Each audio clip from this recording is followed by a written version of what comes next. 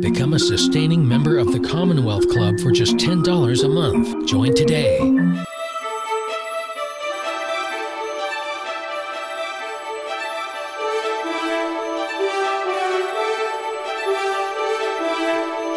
Hello and good afternoon. My name is Emma Humphreys, and I'm the Chief Education Officer of civics, a nationwide civic education organization founded by retired Supreme Court Justice Sandra Day O'Connor.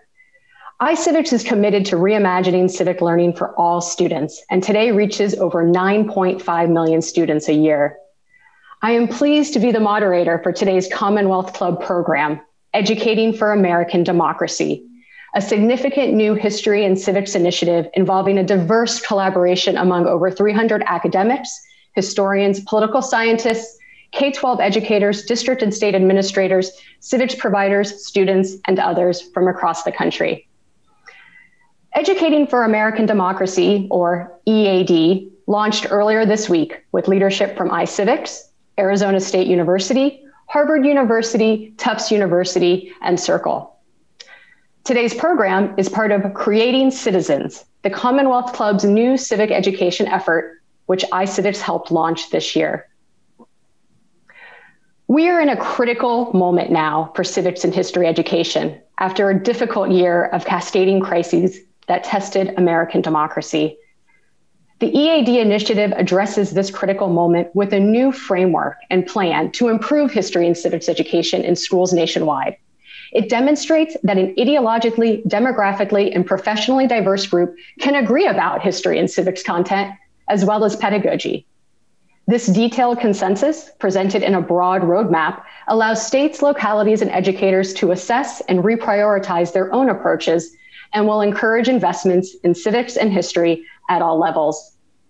I'm so glad to be joined today by several people who are actively involved in shaping the initiative and funding its creation. Paul Carisse, founding director of the School of Civic and Economic Thought and Leadership at Arizona State University, who served as a principal investigator and executive committee member of EAD. Kent McGuire, the education program director for the William and Flora Hewlett Foundation, which helped to fund EAD. And Michelle Herzog, the history social science coordinator for the Los Angeles County Office of Education and past president of the California Council for the Social Studies. Michelle co-chaired EAD's Political Science Task Force and served on the EAD Executive Committee. And I should add that I myself served as the co-chair for the EAD Pedagogy Task Force, as a member of the EAD Executive Committee, and as editor of the Roadmap Report and Pedagogy Companion. An important housekeeping tip before we get started with Paul, Kent, and Michelle: if you have a question for the panel today, please use the YouTube chat feature. Questions asked there will be submitted to me throughout the program, and I'll try to answer as many of them as I can. So now, turning to my panel, and I could not think of a better group to bring together to make an urgent call to action for new approaches to history and civics education in this country. So with that, I want to begin by asking Paul to discuss the impetus for EAD. Why do we need EAD now? What is it about this moment that warrants the attention and investment in this initiative? Thank you, Emma. And first of all, thanks to the Commonwealth Club for convening this conversation and to everyone who's viewing and participating. And I'm delighted to be on the panel with Kent and with Michelle and having you mercilessly grill us with these difficult questions you're going to pose. I'll start by saying that it was the federal government, the National Endowment for the Humanities and the Education Department that said there ought to be a comprehensive study of public K-12 schooling about civics and history education. But then citizens responded. All of these different institutions responded. Initially a team, as you mentioned, Arizona State University, Harvard, Tufts, iCivics. But then we reached out, we put in for the grant. We were fortunate to receive the grant. And then iCivics as the administrative lead and the rest of us said, well, we need to reach out to many, many people. All kinds of people, private sector, public sector, this kind of educator, that kind of educator, and people rallied and responded because even 18 months ago, when the grant request was put out, there was great worry among reasonable people about a degree of American polarization that was tipping towards civic disintegration and civic dysfunction. during the 18 months of the study, it's somewhat extraordinary that this diverse team of people, philosophically, ideologically diverse and experientially diverse, stuck together as the civic disintegration really unfolded before our eyes throughout a very contentious national election, the post-election contentiousness. So we have a stronger case than we did 18 months ago to say, for goodness sakes, we ought to take seriously one component of our polarization, the cause of it, one component of our civic disintegration that not as many Americans know about or appreciate our history, our civic principles, our ideals, have some perspective on our failings, what they have been, how we have tried to remedy and address them.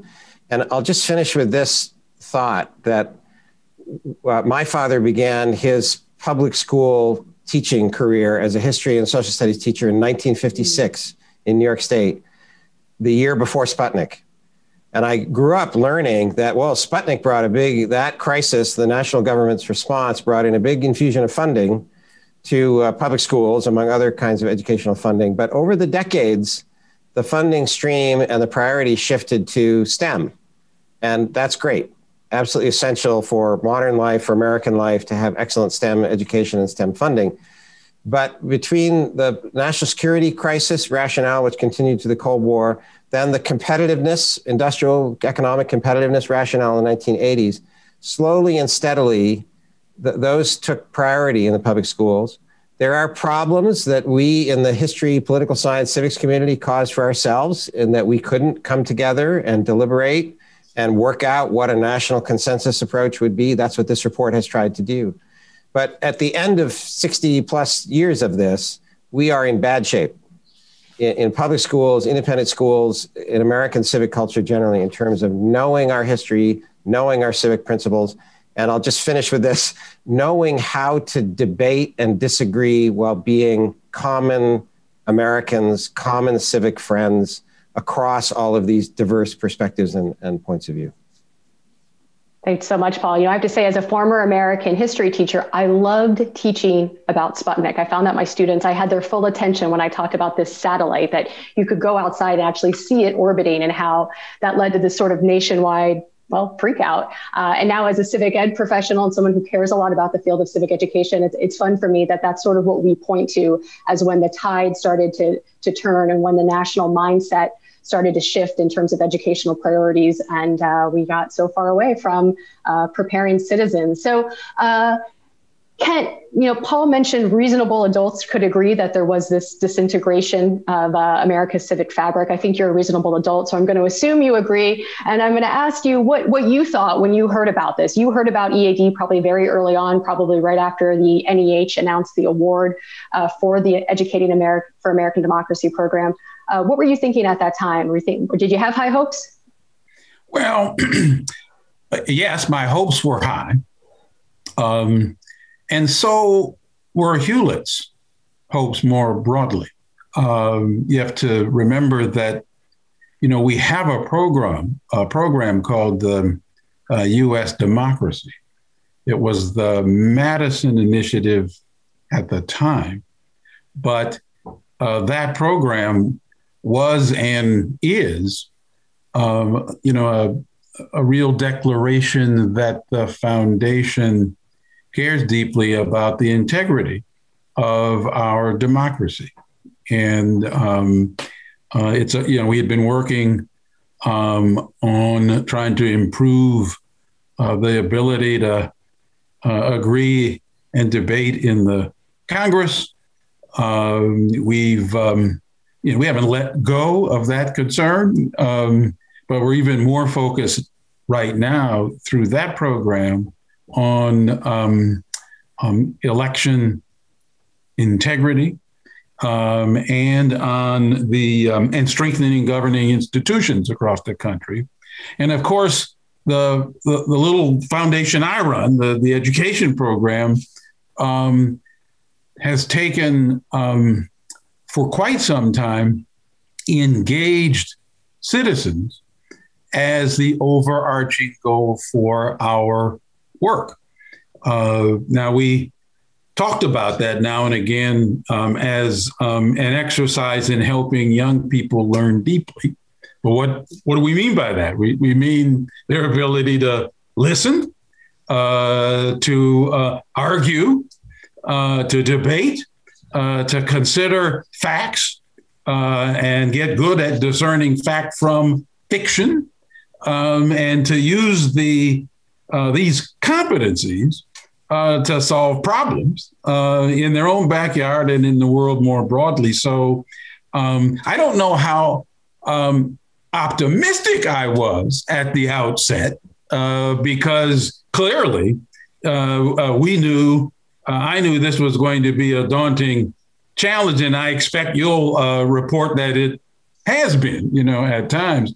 But certainly I was really very hopeful, and took that signal as an opportunity to start to make some modest tactical bets, in various parts of the field, so we could do our part, and so that we'd be better prepared to take advantage of EAD as it emerged. Oh, well, I'm glad to know you're betting on us. I certainly wouldn't want to know that Kent McGuire was betting against us. So thanks for sharing that. I have to turn to Michelle now. And Michelle is a lifelong social studies educator, teacher, trainer. I know this because I met her almost 2 decades ago. We were in Washington, D.C. for a We the People event, and we both snuck out to attend a political protest. That's an aside. That's right. You remember. I forgot about that. Yes. It was a while ago. Well, you, in your role in the National Council for the Social Studies, the California Council for the Social Studies, and just overall engagement in this field, you've seen a lot of efforts come and go, a lot of efforts try really hard and fail. So when the folks reached out to you, the EAD leadership reached out to you, those 18, 19, 20 months ago, what made you think, all right, this one has some promise, I'll give it a shot? Yeah, thanks, Emma, and thanks to the Commonwealth Club. It's just a real honor to be included in this conversation. When I was a little girl, I just aspired to be a classroom teacher because those men and women were my heroes, right? They impacted my life every day, and I achieved that goal. So when I became a 5th grade teacher and my love of history, boy, I could have taught history all day to those 5th graders. They got short shrifted on math and everything else, but boy, they came away with that. So in my new role, when I moved to the Los Angeles County Office of Education, we serve as sort of a regional support center, like many states have, to work directly with teachers to help them be really effective. I'm not with students anymore, but they're always in my mind because, if we're talking about educating an entire generation for adulthood, that's where the rubber hits the road, are in those classrooms every single day. And those teachers who are working so hard to try to get the great content, knowledge, and ideals and principles across into the minds and hearts of 5-year-olds, 10-year-olds, 13-year-olds, high school kids. Who wants to do that every day, 5 days a week? I mean, it is the hardest, I'm convinced, one of the hardest jobs. So the more I taught and the more I worked with teachers, and my love of history really solidified for me the importance that there are great lessons when we study history. But what is the point in learning them if we can't help kids connect those complexities, those issues, those principles of the past to what's happening in the world today? Whether it's, 2 centuries ago, 100 years ago, 50 years ago, or even, 20 years ago, which is before a lot of these kids were even born. Those complex issues and principles seem to be recurring. And that's where civic learning really takes a strong hold. Let's empower kids to learn about those complexities and to empower them to look at them in today's context, to take action, to have agency, to be civically engaged. So I guess I was invited to be part of the work just to kind of provide that practitioner lens. I don't have the deep content knowledge of history like Paul and the other academics do. But what I was hoping to bring to the work was the reality of how do we help teachers translate that into classroom lessons and inspiration for kids to make it come alive and make it real for them. Yeah, thank you. And I'll say you did that very well. And it's why I have such a sanguine view of, it's one of the reasons why I have such a rosy view of the success of this program, is because it's always had that practical lens. It's always included educator voices and teacher educator voices to keep it as practical as possible. So let's sort of shift to brass tacks, what EAD is, what the roadmap is. Paul, I'm hoping I can lean on you and I can, chip in as needed, just to talk about what is EAD. The core of the Educating for American Democracy initiative is this roadmap. And we chose that concept because the American constitutional principle of federalism means that education policy and actual teaching is happening in the states, in localities, DC, territories, tribal nations. So we did not want to produce a national curriculum and have a dog-cat fight about imposing some national curriculum from Washington, D.C. We did want to propose a national framework, national guidance, because we are all Americans. We are one constitutional democratic republic, but in 50 states and other governing authorities. And so the roadmap metaphor and the actual design and content of it is meant to guide and be a provocation in a constructive way for debates that now have to unfold in 50 states and other governing authorities, and eventually down to districts and teachers, folks who have to design their own curricula, design their own standards. So the roadmap is our argument that here are the essential categories, themes, areas of content and knowledge, but also civic virtues for an excellent civics education and an excellent history education for all American learners. And then we designed it in terms of themes, major themes that are expressed as statements, but really as questions.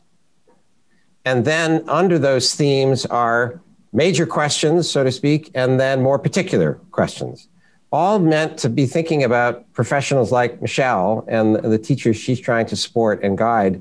Where is the rubber really going to hit the road in a classroom or in a particular district? But again, our job was not to design a curriculum. So the themes were designed as questions. And then one other item that's a crucial innovation, Danielle Allen, among others in the leadership team, came up with this idea: design challenges for teachers, but also for students and for anybody else, any other stakeholder concerned with civics education and history education. Design challenges. What are the major points of paradox or disagreement or complexity about preparing young people to be informed, engaged citizens, to have the civics and history knowledge, but also the civic virtues to be informed and engaged American citizens? So there are 5 design challenges baked in among the 7 themes. And then just one last point, as Kent was saying, right? Hewlett Foundation is concerned about why has Congress become dysfunctional? Why has our larger political culture become dysfunctional? And again, we wove that into the formation of these themes, these major questions, sub-questions, design challenges, to emphasize that everybody, I'll put it this way, every person who seriously reads this roadmap and then the accompanying report, everybody should have some difficult moments, right? I'm an intellectual conservative, constitutional conservative, and I was working in this team of people, and I had my difficult moments where I had to swallow and say, are we really going to put that phrase in the report or in the roadmap? But there are some phrases I'm sure colleagues from a different philosophical persuasion had to swallow and say, really? That's got to be in there? Because that's what an American civics and history education for the 21st century requires, to know that range of viewpoints and to be able to intelligently discuss, debate, disagree in a civil way. So that's in a nutshell, I think, what's no, that's brilliant. And it provides a perfect segue into sort of what I really want to talk about. And it matches with the audience questions that are coming in. I have 3 of them right now in my chat, and they're all really along the same theme, which really get to the spirit of the project. So I'm going to share some of these questions. I'm going to turn it over to Michelle to talk about talk about what she viewed as the spirit of the project throughout the process. But I want Paul and Kent to be thinking about these as well, because this really gets to the heart of this project, and ultimately its success is how we grapple with what I'm about to read to you in these questions. So the first one is the intention to indoctrinate students into a specific political economic dogma, or is it to teach non-bigoted, truly diverse range of philosophies and policies? Another question, why do we think we only need to teach one side of history? Let's get the truth, all sides, the good, the bad, the ugly. And the last one is, are the facts actually just PC dogma or truly broad view of actual facts? So you can see the three first questions I got here are really sort of getting at this. What are we trying to do here? What kind of teaching, what kind of presentation of civics and American history? So Michelle, I'd love for you to talk about what you experienced in terms of the spirit of the project and how we worked through some of these things. Yeah, thanks, Emma. Yeah, those are great questions. And those are the kinds of questions that classroom teachers are confronted with every day. I think this group went into this wide-eyed, right? We are all very much aware there's virtually no topic or issue in current society that hasn't been politicized in some way or another, where there's some type of ideology perspective that's interpreted from that. And that makes the work hard, because our role as classroom teachers is to present information to students and let them come up with their own conclusions. I saw a great article in Washington Post a while ago from a teacher who said, it's not our job to have kids love America or hate America, but to understand it and understand the history. And I think that's kind of the spirit that this group came together with. And very intentionally knowing that you have to bring all voices when you're developing documents like this. Very intentional in bringing people from different ideologies and also different stakeholders. Yes, there's a lot of higher ed thinking in this, but like I said, there were teachers, practitioners, textbook people, policymakers, all with that shared spirit that we're not pushing a ideology. We're trying to find a way to get kids to think, to inquire, to look at different perspectives, and at the end of the day, come up with their own conclusions. So, Paul, I don't know if you'd agree with that, but that's the sense I got, this shared sense of helping young people understand all aspects of our American history and give them voice to try to address some of the issues that still exist today. Yes, and again, this gets back to the fundamental point that Kent made, which is that a civics and history education has to reflect the reality of being a free people who need to govern, which means you've got to hear other people and argue with other people. It's not going to be, kumbaya, but you need to learn the civic virtues on the basis of certain knowledge. And the questioners are asking about facts, right? So let me just address that. One metaphor I use in teaching and thinking about civic education is that for a citizen, for a student, for an educator, trying to figure out what facts are, what the truth is, what your policy views are, is something like being a juror in a trial. It's not a perfect analogy, right? But you want to hear multiple sides, and then you have to make some judgments. But you want to test out, am I persuaded that that is solid, reliable information? Am I hearing another point of view, and I'm hearing a third point of view? And so that was, again, baked into the whole idea of inviting, let me put it this way. If I have any conservative friends out there listening, put it this way. A bunch of liberals in the Northeast, where I was a graduate student in Boston, a bunch of liberals in the Northeast reached out to flyover country in Arizona at Arizona State, and I'm an intellectual constitutional conservative, and said, if we're going to have a comprehensive account of what's going well and not going well in civics and history education, we have to have some philosophical, intellectual diversity. And then, as Michelle has talked about, we have to pull in a range of people who care about and have expertise about civics and history learning. And then we have to have these hard conversations among each other. And then all the people we pulled in, like the Hewlett Foundation, other foundations, sounding boards, private meetings we had with people, here's a draft. Please give us your candid feedback, i.e. tear it to pieces and tell us that's all part of what has to happen in a classroom with students, grade level appropriate, but that's what has to happen. And please. I would just add that I think these design challenges were contemplated with these kinds of questions in mind, that indeed it was easy to anticipate that folks trying to take this roadmap and use it would come up against questions like this, and hopefully wouldn't view that as a moment to, oh, I guess we can't do this, but rather, here are some interesting challenges that we need to confront as we figure out how to maximize the framework, the guidance, and the advice that is tucked within the roadmap. I do think that the adults have to learn to get better at this stuff.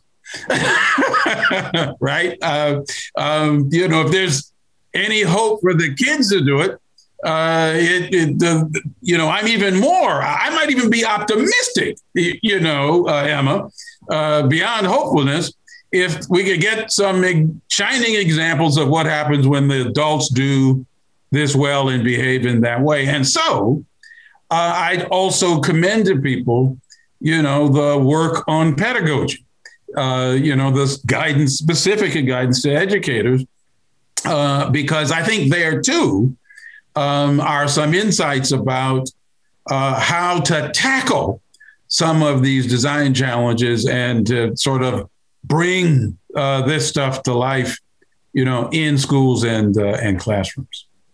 Yeah, thank you for that. And thank you for mentioning that document. So folks, if you're thinking, wow, those design challenges sound wonderful, you're right, they are. They're my favorite feature of this whole initiative. If you'd like to see them, if you'd like to download the report, you can go ahead and go to www.educatingforamericandemocracy.org and click download the roadmap, and you will see those design challenges on page 4.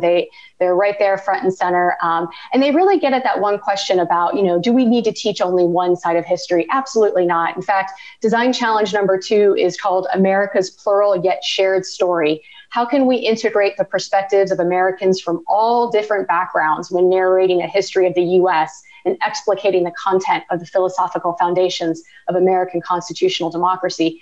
And how can this more plural and more complete story of our history and foundations also be a common story, the shared inheritance of all Americans? It's beautiful, it's powerful, it's poetic, but I think more than anything, it's exactly what we need to sort of cut through the noise, get past the history wars and the culture wars, and have the kind of productive history education and civics education that our kids deserve. And thank you, Kent, for bringing us into pedagogy. That's an important, critical component of this entire initiative. And I want to go back to something that you tweeted during the National Forum on Tuesday. You wrote, "It's difficult to imagine getting this right if we do not address the issue of student agency and power. How will we ensure that students are involved in decision-making in schools? How do schools become more democratic in their design?" And I'd really love to talk about this, what happens in the classroom, what happens in the schools, and I invite the entire panel to join in. But Kent, why'd you ask that question? And what is it about EAD that gives you some hope that we might get this right? Well, the first thing I want to say is that it's a rare event when Kent tweets something.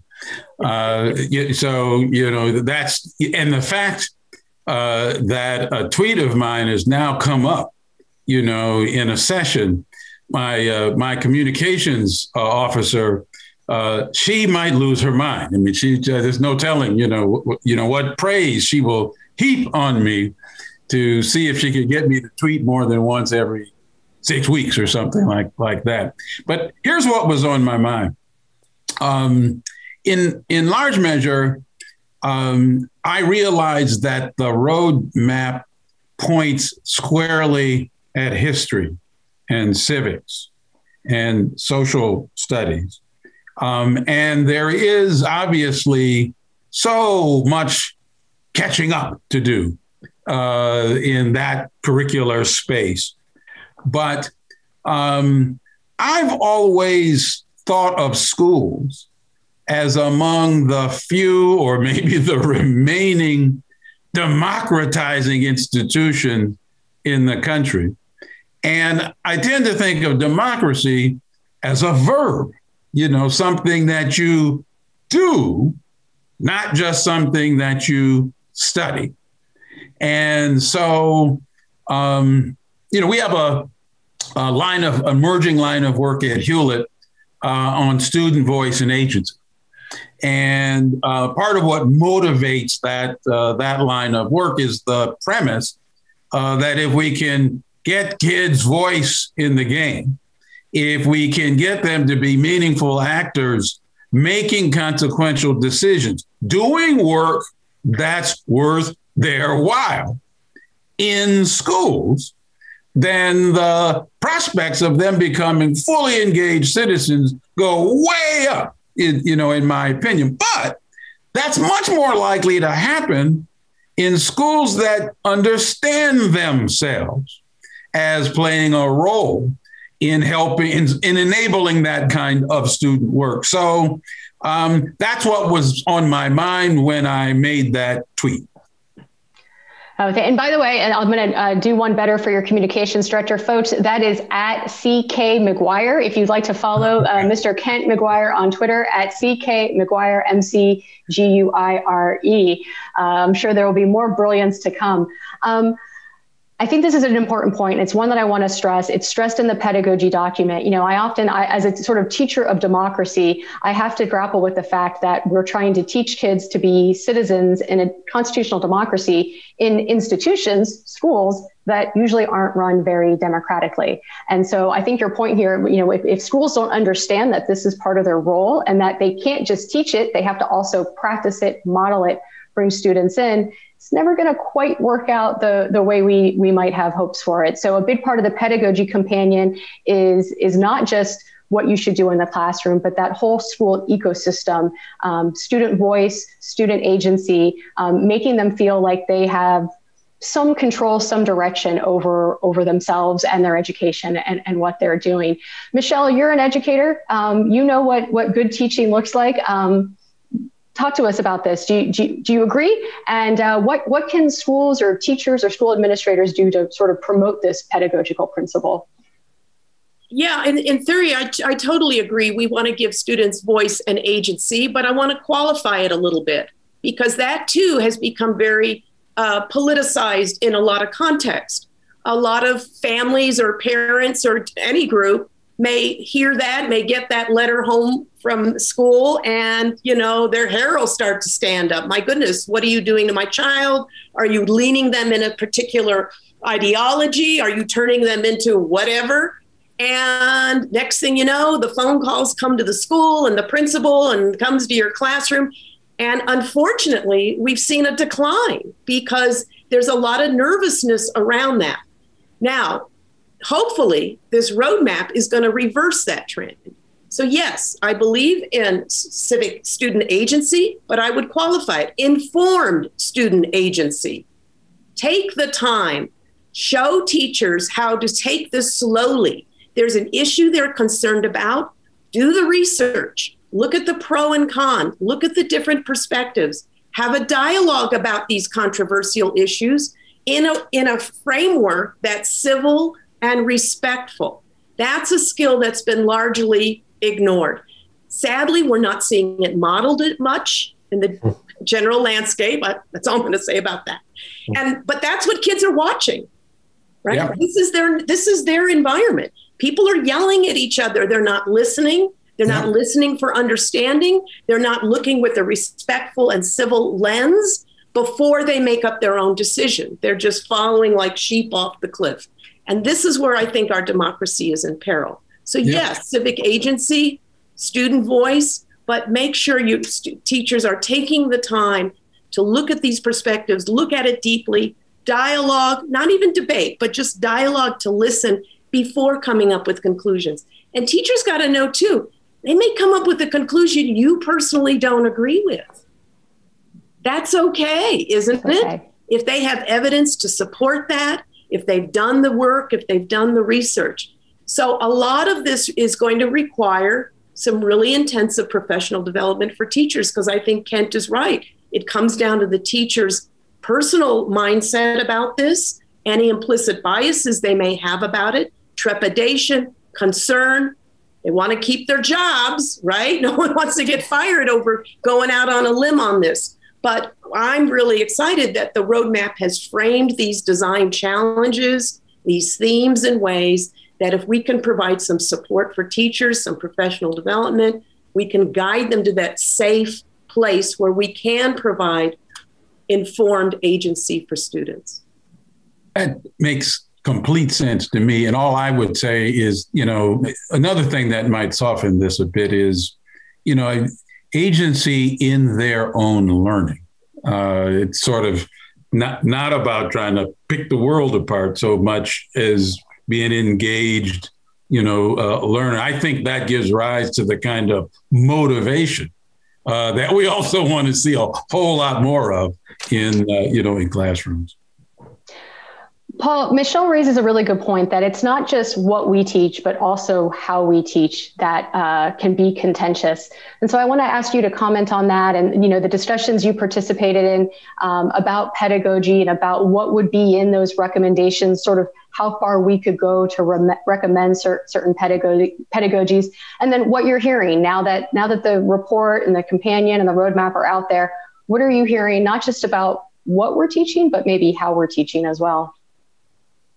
I appreciate what Michelle just said about the complexity of trying to teach in a very contentious, polarized political environment. But that, again, to go back to some fundamental points, the team that put this together thought complexity, different points of view, disagreement are not some sort of a bug. They're a feature of an American constitutional, democratic, Republican order. Just think about it, right? I don't want to put people to sleep, but, I am a political science professor. So 3 branches of government, that came from states that had 3 branches of government, and the federal government adopts that. And so now we've got federalism. Now we got, here we are at the Commonwealth Club, a private civil society organization. We're talking with a foundation officer from a private foundation. We're talking about government, multiple branches of government, private sector, public, to produce, or prepare students who can walk into 21st century life as informed and engaged citizens. They need to know all of this, but also practice some of this so that they develop my old-fashioned conservative phrase, which we worked in the report, is civic virtues. And I will mention one other point. Michelle said rightly, a teacher's job is not, at whatever level, K-12, is not to tell students to love their country, right? But we did work in the phrase, the civic virtue of reflective patriotism, that we ought to have teachers, standards, curricula, districts, others put in front of students the idea, maybe you should be grateful for being American. With all of our failings and all of our faults and all of our continued struggles, grateful for those foundational principles, the American founding, amendments, reform, struggle, debate. Be grateful with the freedom, the equality, the rights, the agency it does give. So sure, to practice these involves being a patriot who cares about America, but not giving up your right and just you're a thoughtful human being to disagree, to criticize, to be critical of America, to be critical of points in American history, to criticize the government, to disagree with other citizens. So that whole package is what we're trying to get across in the report and then, in the roadmap and then in the report that explains it. So just one other point. We have had some conservative critics say this is some kind of action civics agenda coming mostly from liberal progressive people with a few conservatives who are tossed in to give it cover. And it's all going to boil down to some kind of action civics or transformative agendas. Well, I suppose anybody can read any document and interpret it in any kind of way, but I think it's very hard to say the references to civic participation, preparing students for the activity of citizenship. As Kent said, democracy is a verb. I would say constitutional democratic citizenship is a verb as well as a noun. And so to say that this is a major theme, civic participation, to say that another major theme is the Constitution, the Declaration of the Constitution, a new form of government, but also to say another theme is what are major issues and moments of debate in America's constitutional democracy right now. That's a very complicated, balanced blend, an educational package. That's what we're trying to put forward. Well, Emma, as one of those people that Paul just, described, or probably more progressive and, left leaning, one of the things I admire about the EAD is, that it's looking for that balance, right? While I think kids have a right to raise questions about and engage, a democracy when it's not representing them well, they're not going to engage it effectively if they don't know how the democracy works and don't understand the mechanics. So it's not an either or, which is a big part of the discourse that we're trying to push through is, our appetite for you must be this or it must be that, when in fact it is necessarily complex, contextual, and nuanced. And I thought that the EA did, acknowledged all of that, put it out front, because you can only deal with that complexity and nuance if you acknowledge that it's there. That'd be what I'd say about that. Yeah, and that's precisely what those design challenges do. What I love most about the design challenges in this report in general is that it's giving me a language to talk about this and to make sense of this. And I'm sharing this language with teachers who I'm finding are really appreciative of it, really happily receiving it. So this idea of reflective patriotism, which comes from Tocqueville, and then the way we bake this in as design challenge number 4, civic honesty and reflective patriotism.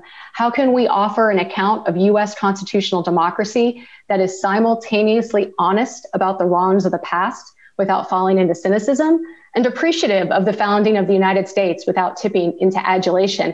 I couldn't articulate my civic education philosophy more clearly, more concisely than that design challenge does. And I know a lot of civic educators across the country, from red states and blue states and everywhere in between. And what I know is that they want to do the right thing. And a lot of them view that as precisely the right thing and is cultivating those reflective patriotism. So I can't help but be cautiously optimistic that we might pull this off.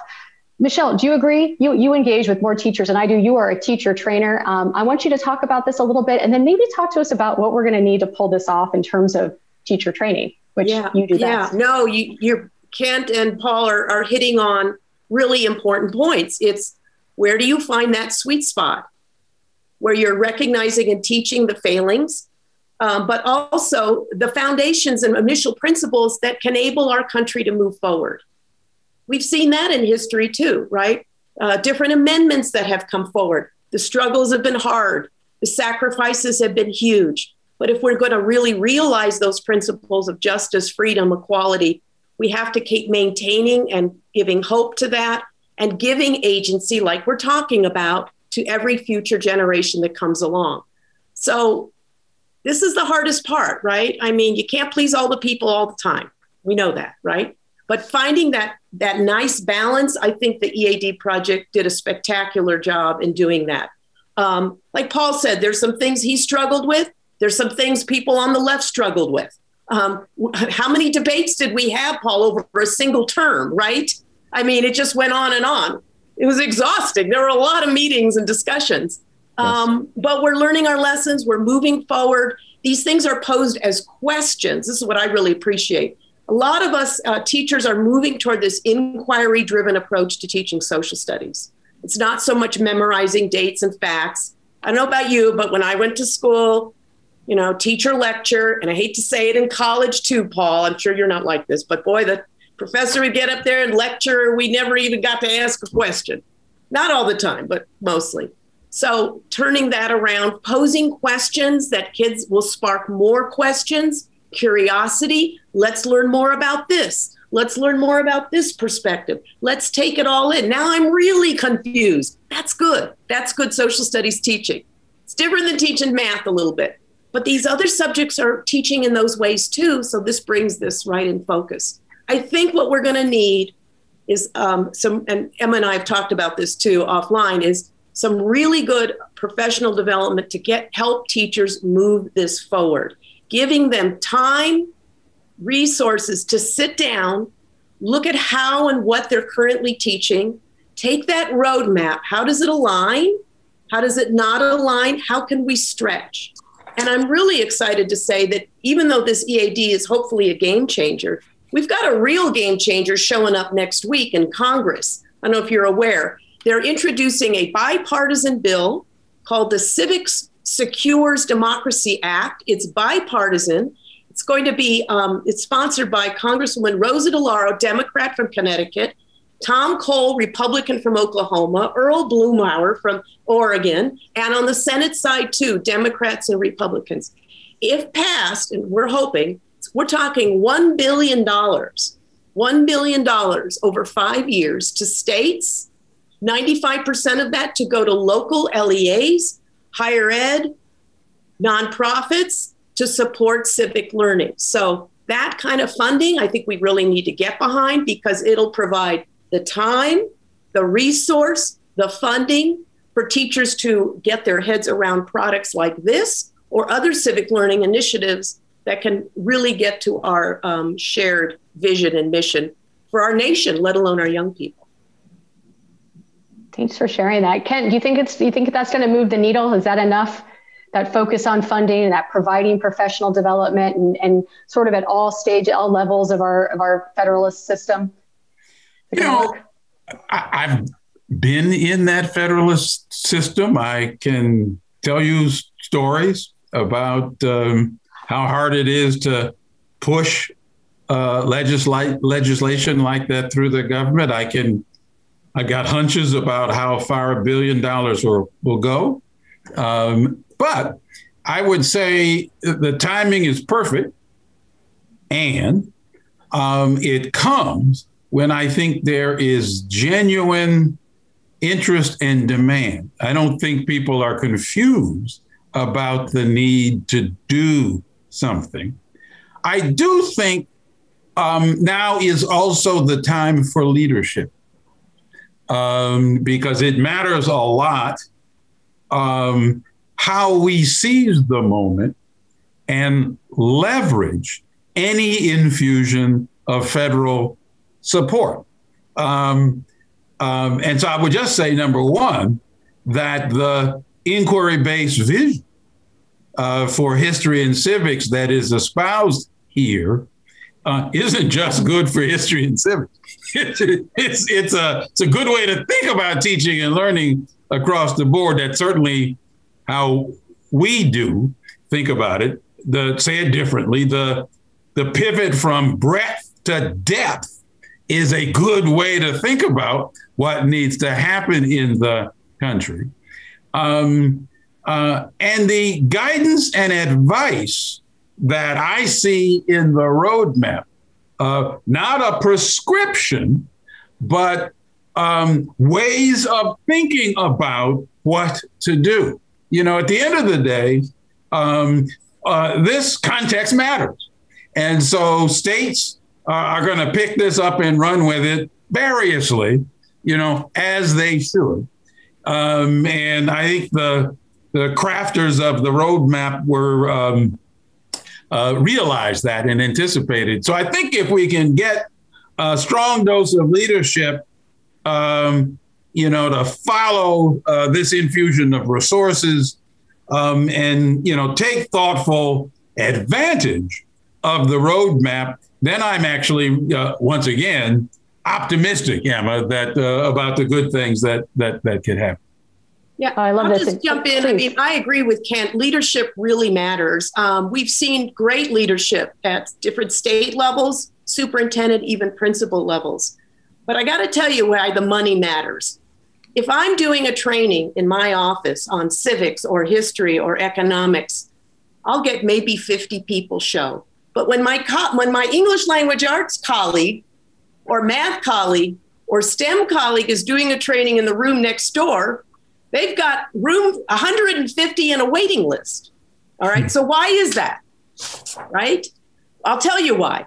Because at the local level, more dollars are dedicated to providing the substitute coverage, to providing the support for the training for those subjects than there is for social studies. You can talk to those principals and they believe in what you're doing, but they're being held accountable in their systems to those other subjects. There's more resources for those other subjects. We all know the dollar, equivalent is, they're getting so much more for STEM and those subjects than others, right? This bill is only going to talk about 35% of the funding that usually goes to STEM would come to us for social studies.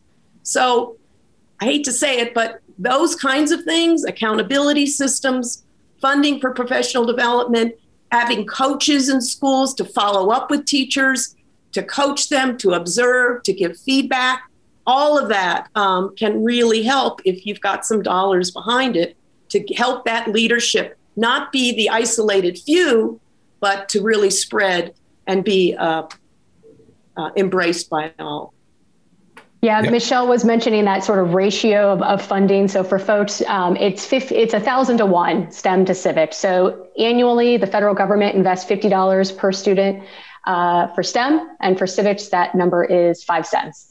So 1,000 to 1, the investment, a federal investment annually between STEM and civics. And as Danielle Allen, one of our PIs, has said, you get what you pay for. And so it should be no surprise, those cascading crises that we mentioned earlier, how that they've been going on. We have failed to educate our students for their roles in our constitutional democracy. Paul, we sort of shifted into talking a bit about implementation. We referred to the launch on March 2nd. It was a mad dash to the start line. Now the real work begins. So I'm wondering if you could talk to us a little bit about what's coming next. What's the next phase? Did we just make this beautiful report to put on a shelf, pretty roadmap, or are there bigger plans? Yes, we did set ourselves a difficult challenge precisely because we decided we should not try to having national curriculum in detail. So that means that this is stage one, and it's a major achievement. My beard was entirely black when I started this, and having to argue with all these people, it's now great. So, but it's a major achievement, but it's only stage one, to have the roadmap, to have the report, to have the website with all the additional material on it. So the collaborative federalism principle, so to speak, is that 50 states and District of Columbia and other, governing authorities down to local education agencies have got to read this, take it up, read the roadmap, read the report, look at the website, reach out to experts involved and assess, does this matter? Should we look at our curriculum, our standards, our funding, our support? I'll include higher education, right? We have not done a good job in public higher education, private higher education, about civics and history requirements for all graduates of private and public institutions. We have not done a great job in schools of education with making sure that, well, let me put it this way. I don't want to blame the schools of education. I'm a political science professor.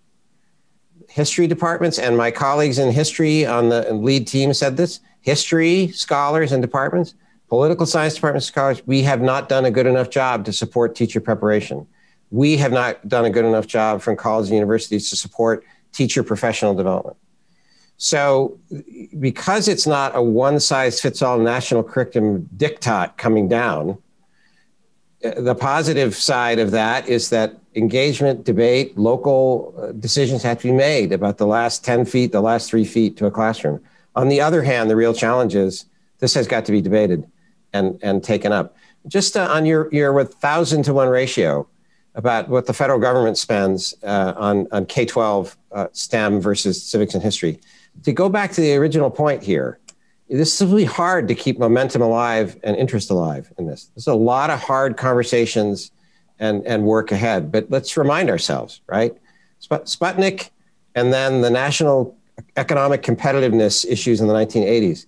They had the advantage of scaring us from a foreign entity, right? Soviet Union, the Cold War, authoritarianism, and then America losing its, economic competitiveness and our standard of living. And that was partly related to a national security rationale. Well, I'll go back to Abraham Lincoln in 1838, 20 years before Civil War is going to break out. In 1838, he gives this address to a lyceum in Illinois. He's a young man, ambitious. And he says, America will never be conquered by a foreign power. You could have a Napoleon and head of whatever army, they'll never take a drink from the Ohio River. If America dies, we will die by suicide. And what was he talking about? The theme of the remainder of that address was education. Education to be a citizen, education to disagree without breaking into violence, education to disagree without breaking into demonizing other people. Obviously, the issue of slavery and abolition was the engine there. We have our own issues to deal with now. But the fundamental point is that we could lose the United States of America. We could lose this constitutional democracy. What more evidence do you need than to look around that polarization can lead to a degree of civic disintegration where people don't have confidence in any level of government? People don't have confidence in professions. They don't have confidence in this and that and the other thing. So there's a genuine internally produced crisis that we all have to own up to. Different sectors, different experts, different leaders needing to step forward right now and do this very hard work that the roadmap is calling for.